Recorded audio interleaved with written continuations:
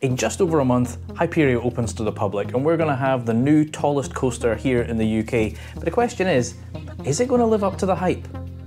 Area. So there's a lot of different opinions out there about whether Hyperia is going to be any good or not. Some people say it's too slow, some say it's too short, there's been budget cutbacks. It's the first coaster in a long time at Thorpe Park. It's not got that dark theme that they've used in all their other coasters. So what's it going to be like? I mean, the first thing, if you look at the concept art, and I know concept art is just that, it is just a concept, it's not the final product. We're not getting what we initially thought we were getting. For starters, that viewing platform over the lake, that was cut back, and I think that would have been spectacular to view that coaster on the splashdown. We're not going to have that. So that immediately has scaled things back, which is a little bit disappointing. The entire ride is not themed, and they've already said again, that's budgetary cuts. You know, you look at something like Nemesis Reborn and Alton Towers, they went all out, and that feels like one of the last kind of Merlin UK projects that's going to get this TLC, because it sounds like they're moving their attention elsewhere. But Hyperia has no theming, it is stylized instead of themed. And I'm not sure how I feel about that. I mean, if you look at the other coasters within Thorpe Park, Swarm is very, very well themed. The Walking Dead on the outside looks well themed. I've not actually been in yet. I know. So again, crazy theming. So to have this coaster that's like just there is a little bit disappointing, and especially since this is, you know, it's going to be hopefully a world-class coaster. It's the tallest here in the UK. Granted, nowhere near the tallest in other parts of the world, but it's getting a lot of attention from international visitors because there are some really unique elements on that, which we'll get to in a minute.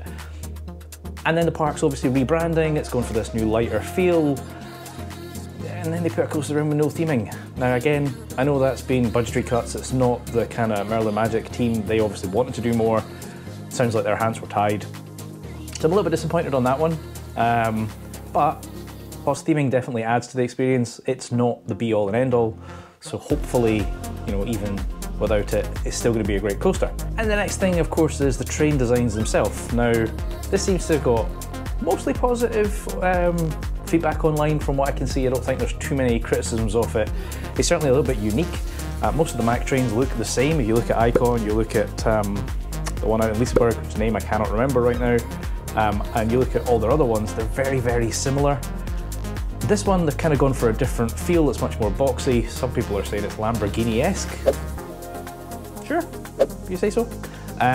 But I quite like the trains, although they aren't themed again, they're styled.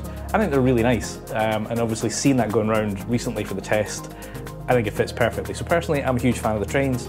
Actually, speaking of the trains, another thing that I personally am a massive, massive fan of, and I think every enthusiast is, I mean, Mack's designs are fantastic, but it is a lap bar, right? You are held in purely by a lap bar. Similar to Velocicoaster and a few other coasters like that. I think a lot of the general public look at things and go, wait, that goes upside down and there's no over-the-shoulder restraint. That is a positive, that's a huge positive. It's much more kind of freeing when you're moving around. You're perfectly safe, you're not going anywhere. And yeah, I think it adds to the thrill of people kind of being that, oh my God, is this safe?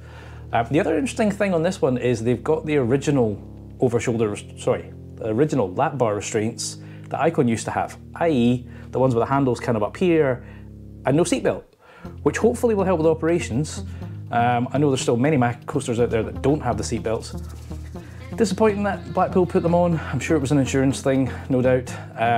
It does slow down operations, or people that forget about them or don't undo them when they come back into the station, and it takes longer for the ride ops to dispatch trains. So I'm really happy that they've got Mack trains minus the seatbelts. There's a few other criticisms floating around from people, and I think these are probably unjustified. The first one is, oh my God, it's going far too slow. And if you look at that first test run, it crawled round parts of the track, for sure. But I'm sure most of you guys watching this, you know how this works, right? They need time to bed in. It's typically, you know, even in a day, the end of the day is much faster than the start of the day. But if you think about it, this is brand spanking new. Those wheels have never run. Everything is new. It's got to go around multiple times, you know, get all that grease in, all that kind of good stuff. So Yes, it looked slow. The point is, even if it is slow, it still makes it around the track, right? So to me, that's positive that the chances of this valleying anywhere are slim. Not impossible, but slim. Clearly, it's done more test runs over the last few days, and it will continue to do so over the next few weeks. And no doubt it will get much, much faster, as I think Digital Dan said in his video. If you look at the original footage we had of Nemesis Reborn going over that loop, everybody was like, oh my god, it barely made it, and now it absolutely flies around. So I don't think speed's an issue. Personally, I look at those elements that are on there, and there are just some absolutely bonkers elements, some which I believe are kind of world firsts. I mean, that drop is crazy. The fact that it kind of goes over the edge a bit Iron Gwazi-esque and then just flips around on itself. That looks like it'll be absolutely stunning. And even in that slow first test run, the rear seats got absolutely whipped over that edge. So when that is at full speed, that is going to be spectacular. You then got a few other elements. The Immelmann, again, took that at a decent pace even for its first couple of runs, so I don't think there's going to be any issues there. That Outer Bank element, which I'm pretty sure is a first, I don't think there's any other coasters out there with that element, looks mental. Absolutely mental. The fact that you're going to be basically sideways at that height, going around that, and then into kind of inversion again. Just bonkers. Mack have really done something spectacular there by the looks of it. Similarly, when it gets to the next element, the stall element, I actually hope it does take that reasonably slow, because that'll just add to the experience of being suspended upside down for a long period of time. You know, I've done Velocicoaster, I've done Batman Gotham Escape thing in Park Warner, two Intamin coasters that are fantastic when it comes to stalls. I've not been on any Mack stalls, and actually not sure if Mack have ever done a stall, but it looks fantastic, and I'm really keen to see that element. And then after that, that's you kind of returning back to the station. So the other criticism is this is a very short ride, and there's no denying that. It is definitely a short ride, but longer doesn't mean better, right? And again, another ride that gets criticised quite a lot in the UK, it seems to be very Marmite, you either love it or you hate it, is the big one at Blackpool Pleasure Beach.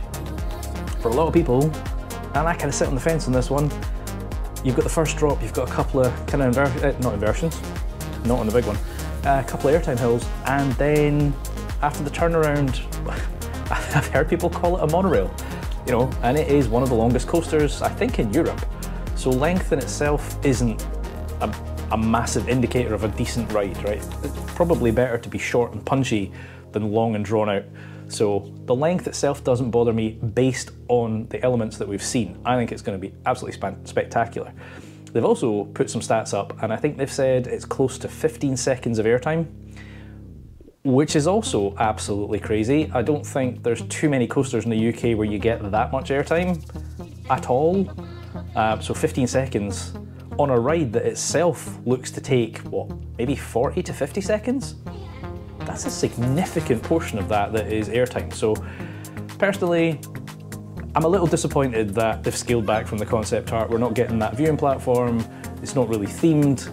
It does look a little bit Cattle Pen-esque and like Smiler style with the way they've got the queue line going underneath the ride with a kind of cage around it. I'm not a massive fan of that. But at the end of the day, all that matters is what the ride itself is like. So I'm hoping that 2 trains is enough for them. Kind of look at, again, I look at Icon, Blackpool, they have 3 trains. Granted, they don't regularly run the 3 trains anymore. They did for quite a bit when it was first opened, and they do occasionally get that 3rd train out. So I'm hoping 2 trains is enough capacity because, well, certainly this year and possibly beyond, it's going to be a very popular ride. And yeah, I personally think it is probably going to be a spectacular ride based on what we've seen.